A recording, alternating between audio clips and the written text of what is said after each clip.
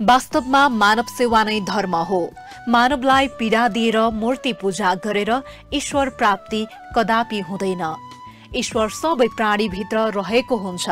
ईश्वर प्राप्त गर्न मन्दिर भौतारिनु आवश्यक छैन। साँच्चीकै ईश्वर मानिस आफै भएकोले दुखी पीडितहरूको सेवा गर्नाले नै ईश्वरत्व स्वतः रम्दछ भन्ने मानवतावादी सोच मानव सेवा आश्रमले लिएको छ। मानिसले मानिसलाई मानिसकै दृष्टिले हेर्नुपर्छ। सभ्य र शिक्षित मान्छेको पहिलो परिचय भनेकै उसमा रहेको मानवीय भावना हो। जुन मान्छेमा मानवताको भावना छैन त्यो मान्छे कदापि सभ्य हुन सक्दैन। जीवनमा मानव मानव बीचको आपसी सद्भाव, स्नेह, समझदारी र सहयोगको भावना हर कोहीमा हुनुपर्छ। तर वर्तमान समाज भने भौतिक सभ्यता तथा व्यक्तिवादी स्वार्थी प्रवृत्तितर्फ तीव्र गतिमा उन्मुख हुँदै गइरहेको छ। यस तितो यथार्थलाई हेक्का राख्दै विगत 10 वर्षदेखि मानव सेवा आश्रमले अनाथ, अशक्त, अपाङ्ग र असहायहरूलाई आश्रय दिँदै आएको छ। हालसम्म आश्रमले 7436 जनालाई सेवा प्रदान गरिसकेको छ। आश्रमले नेपालभर 19 जिल्लामा 23 वटा आश्रम स्थल स्थापना गरेको छ भने आगामी 2082 भित्र नेपाललाई सहयोगापेक्षी सडक आश्रित मानवमुक्त राष्ट्र निर्माण गर्ने लक्ष्य लिएको संस्थापक अध्यक्ष रामजी अधिकारीको भनाइ छ।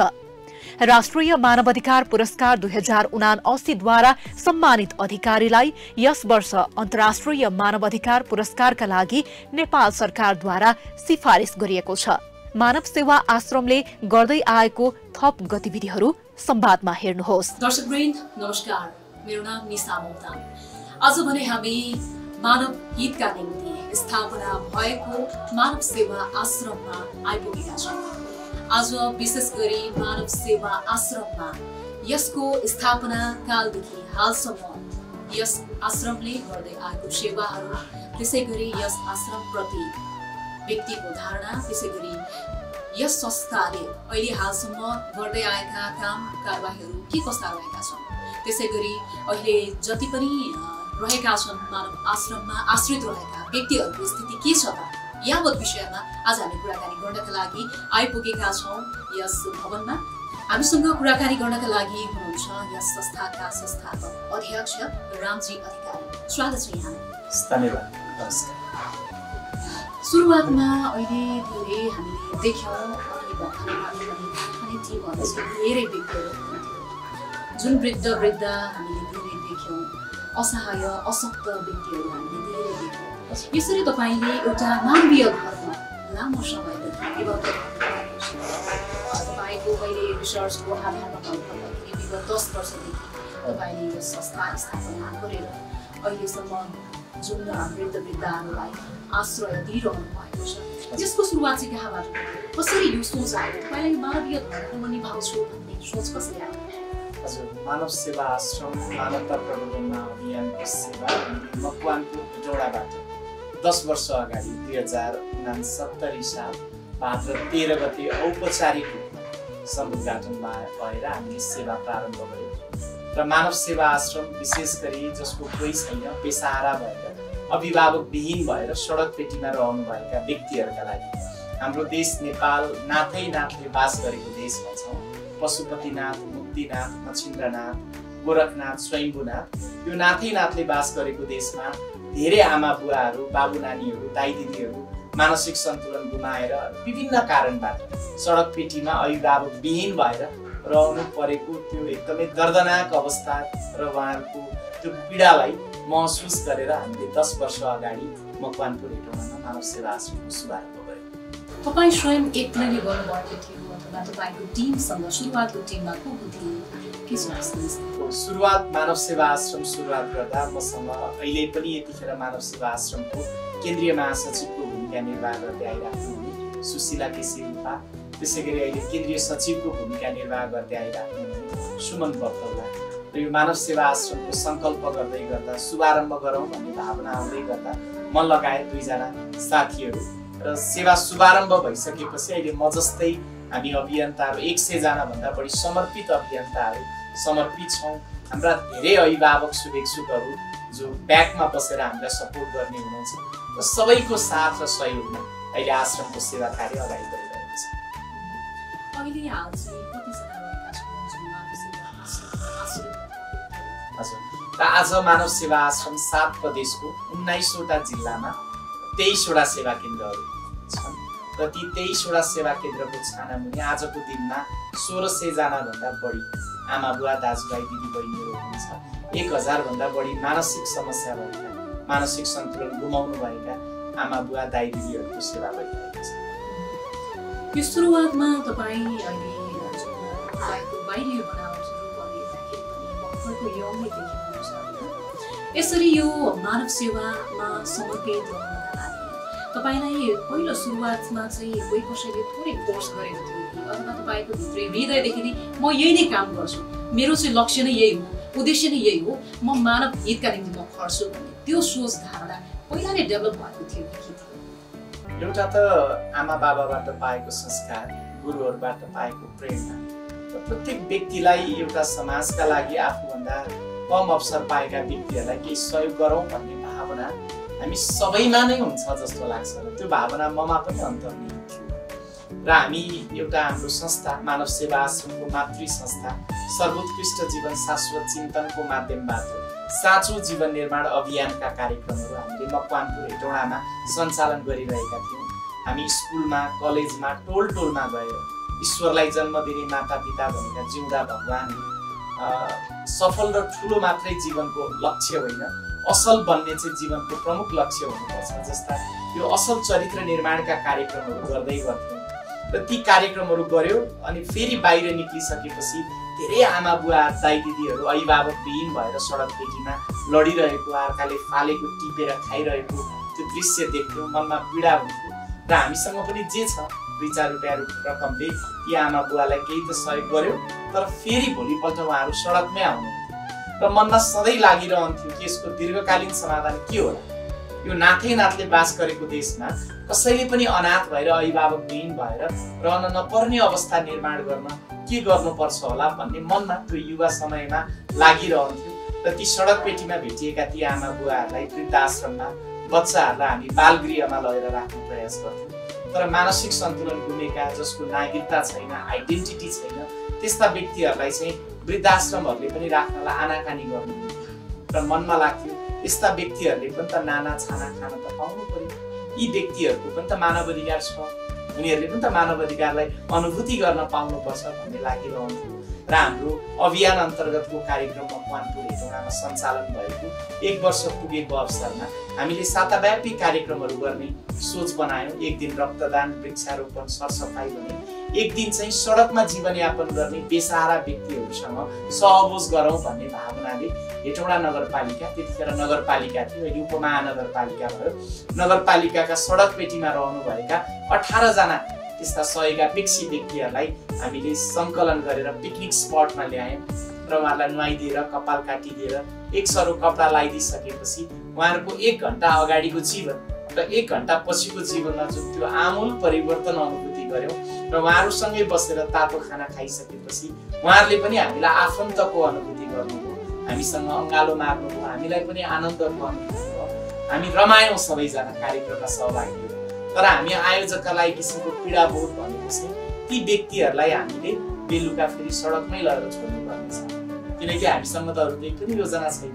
उहाँहरूसँग एक समय खाना खाने, पिकनिक गर्ने, भोज गर्ने र ती आमा बुवालाई फेरि बेलुका सडकमै लगेर छोड्नु परेको त्यो पीडाले नै मानव सेवा आश्रमको स्थापना भयो। आफ्नो स्मरण जुन सुरुवातको फेजको तपाईँले छोटोमा स्मरण गर्नुभयो, जुन अहिले तपाईँले भन्नुभयो अहिले देशभर रहेका 19वटा जिल्लामा तपाईँको 23वटा शाखा तपाईँले विस्तार गरिसक्नु भएको छ।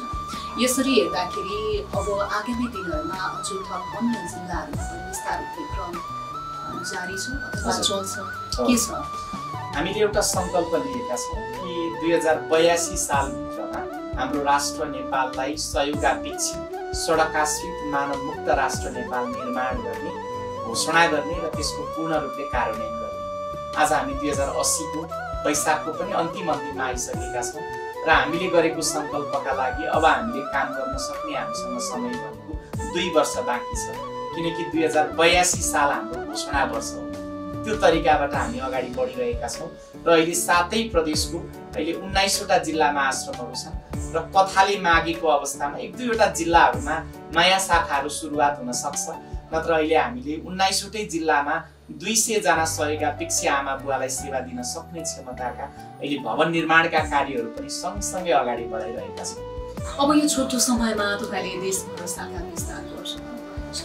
यसरी छोटो समयमा सबै ठाउँमा शाखा विस्तार गर्नलाई तपाईलाई साथ सहयोग दिने संस्थाहरू के कतिरहेका छन्? सँगसँगै अहिलेको यो समयको मुलुक सङ्ख्या बढाउन गइसकेको लामो समय गइसकेको छ। तसर्थ केन्द्रीय सरकार, प्रदेश सरकार, त्यसैले स्थानीय सरकारको सर्सहरू चाहिँ कति पिलिरहेको छ?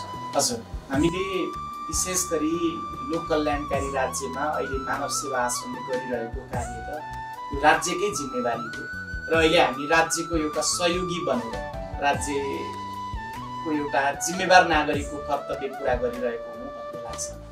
र हामी 2082 मा राष्ट्र घोषणाका लागि लागिरहेका छौँ र हामी कुनै पनि वैदेशिक दात्री निकायको शर्त सहितको सहयोग स्वीकार्दैनौँ र हामीले 10 वर्ष अगाडि नै मानव सेवा आश्रम शुभारम्भ गर्दै गर्दा हामी सबै परिवार मिलेर सङ्कल्प गरेका छौँ कि हाम्रो देशमा सामाजिक संस्था भन्ने बित्तिकै कुन चाहिँ आइएनजिओ को सपोर्टले चल्छ या कहाँको डलरले चल्छ भन्ने एउटा नेपालीमा एउटा माइन्डसेट छ र अहिले पनि हाम्रो मानव सेवा आश्रममा आउनुहुने यही सहयोगी शुभेच्छुकहरूको पहिलो प्रश्न भनेकै तपाईँको दाता को हो र हामी भन्ने गर्छौँ उहाँहरूलाई यो आश्रमको दाता भनेको तपाईँ नै हो, जो मानवीय मनले भरिएको हुनुहुन्छ, परोपकारी भावनाले ओतप्रोत हुनुहुन्छ।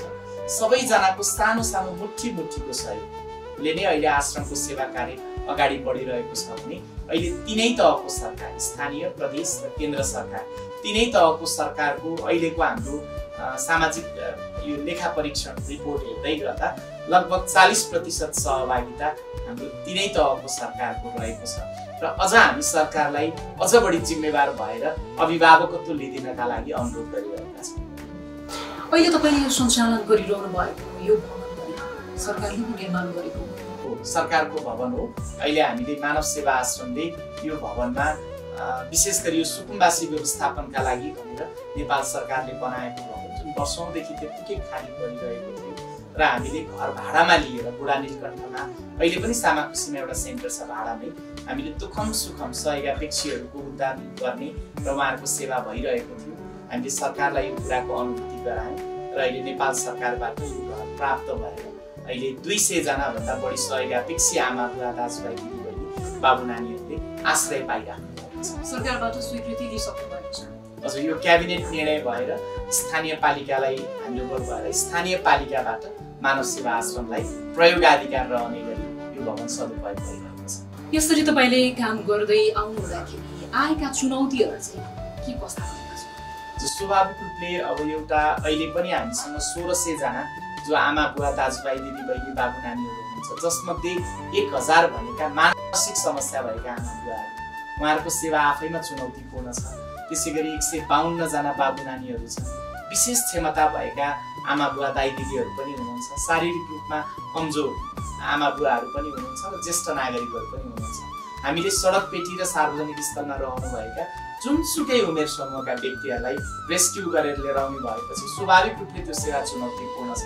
अर्को कुरा, आश्रम सञ्चालनको आर्थिक कुनै पनि नियमित स्रोत छैन भनेको दाता सहयोगको भरमा पर्नुपर्ने र तीनै तहको सरकारलाई प्रेमपूर्ण तरिकाबाट अभिभावकत्व लिनका लागि प्रत्येक वर्ष अनुरोध गरिराख्नुपर्ने कारणले गर्दा पनि धेरै किसिमका चुनौतीहरू छन्।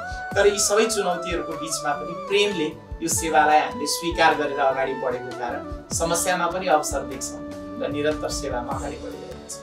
अघि तपाईले जोड्नु भयो जुन मानव सेवा आश्रम सञ्चालनको लागि विभिन्न दात्री निकायहरूसँग हामी त्यति धेरै अनुरोध पनि गर्दैनौँ, उनीहरूसँग जुन पैसाकै लागि भनेर उनीहरूबाट हामी त्यो किसिमले सरसहयोग गर्छौँ। यदि उनीहरूले चाहेको भन्दा भात स्वतन्त्रमा भइहाल्यो, तर यदि उनीहरूसँग माग्ने र उनीहरूबाट लिएर मात्र हामी सञ्चालन चाहिँ गर्दैनौँ हामी हेर्दाखेरि जस्तो अहिले धेरै व्यक्तिहरूले सञ्चालन गरिरहेको आश्रम होस् अथवा कुनै पनि एउटा सहयोग गर्ने एउटा मानवीय धर्म निर्वाह गर्ने एउटा संस्थाहरू, ती संस्थाहरूमा चाहिँ कुनै एनजिओ अथवा आइएनजिओबाट परिचालित भएर मात्र त्यो सञ्चालन भइरहेको स्थिति छ। हालसम्म आइपुग्दाखेरि मानव सेवा आश्रमले चाहिँ कुनै पनि सङ्घ संस्थाहरूसँग समन्वय गरेको स्थिति छ कि छैन, अथवा उनीहरूबाट कुनै ऋण भनौँ अथवा कुनै केही रकम लिएर सञ्चालन भइरहेको स्थिति छ या छैन, के छ? यस्तो छ, हामी स्वावलम्बनमा विश्वास गर्छौँ। स्वावलम्बन उन्नतिको पथ हो, परावलम्बन पतनको पथ।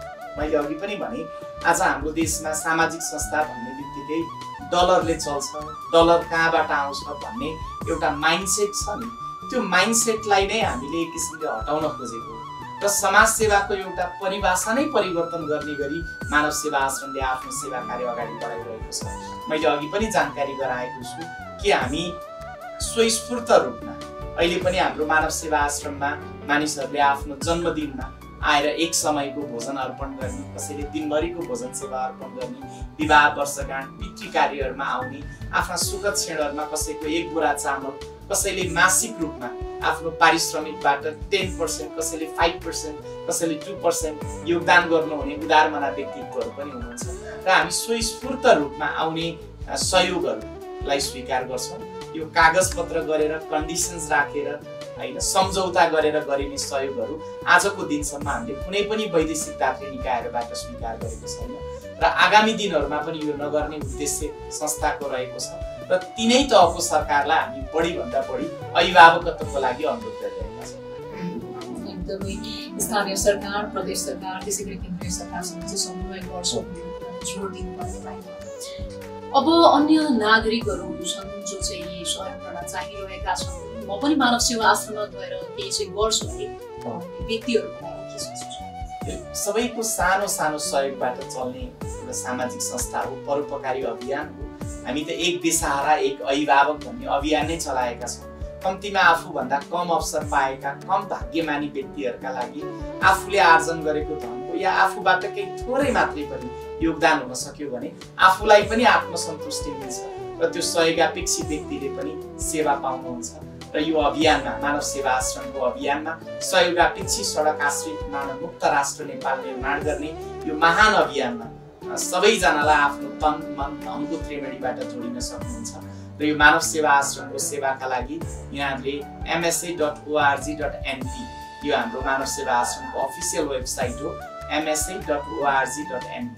यसबाट पनि यहाँले अझ बढी जानकारी लिन सक्नुहुन्छ र मानव सेवा आश्रमको 7 प्रदेशको 19 जिल्ला आश्रमका सम्पर्क नम्बरहरू 9855 76001 9855 76001 देखि 25 सम्म, अन्तिममा 01 देखि 25 सम्मका जुनसुकै नम्बरहरूमा फोन गरेर यहाँहरू मानव सेवा आश्रमको सेवामा जोडिन सक्नुहुन्छ। त्यसैगरी 9843 34 76 00 देखि 49 लास्टमा 49 सम्मका जुनसुकै नम्बरहरूमा कल गरेर यहाँहरू मानव सेवा आश्रमका समर्पित अभियन्ताहरूसँग सेवामा जोडिन सक्नुहुन्छ। अन्त्यमा छौँ, अन्त्यमा जुन आम नागरिकहरूको लागि केही भन्न चाहनुहुन्छ कुरा तपाईँलाई मैले सोध्न छुटेको र तपाईँले भन्न खोजेको भने हामी 2082 सालभित्रमा नेपाललाई सहयोगापेक्षी सडक आश्रित मानव मुक्त राष्ट्र नेपाल भनेर घोषणा गर्ने तयारीमा जुटिरहेका छौँ। यो अभियानमा सबैजनाको सहभागिताका लागि म सादर अनुरोध गर्न चाहन्छु र भन्न चाहन्छु, कलम रोए शब्द बन्छ, कवि रोए कविता। कलम रोए शब्द बन्छ, कवि रोए कविता। धर्मी मरे श्रद्धाञ्जली, पापी मरे रमिता। ज्ञानी भए ध्यानी हुन्छ, ध्यानी भए विवेकता। जो शील संयममा रम्दछ उसैमा आउँछ मानवता। मानवता नै पहिलो श्रेणी, त्यसैका लागि सजगता। छोडी स्वार्थ गरौँ सेवा, तबै मिल्छ अमरता, तबै मिल्छ अमरता। जय मानव सेवा, जय मानवता। जय मानव सेवा। धन्यवाद। धन्यवाद।